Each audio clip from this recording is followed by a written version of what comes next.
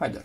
In this video I'm going to show you how to enter the BIOS setup or UEFI, whatever you want to call it, on an HP Workstation.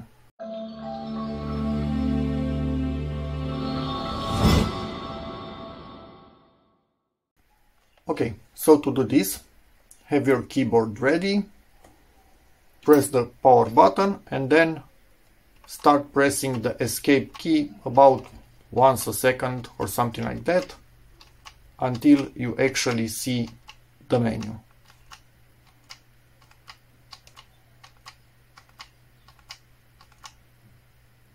So once we have reached this menu, simply go to BIOS setup and hit enter, and we are inside the BIOS. Here obviously change whatever you need to. This is your part of the deal. You are entering the BIOS for your particular reason, and then obviously after the changes, save changes and exit, and you should be done. So that's about it for this video. In case it helps you, please give it a like, check out my other videos, and as always, see you in the next one. Bye.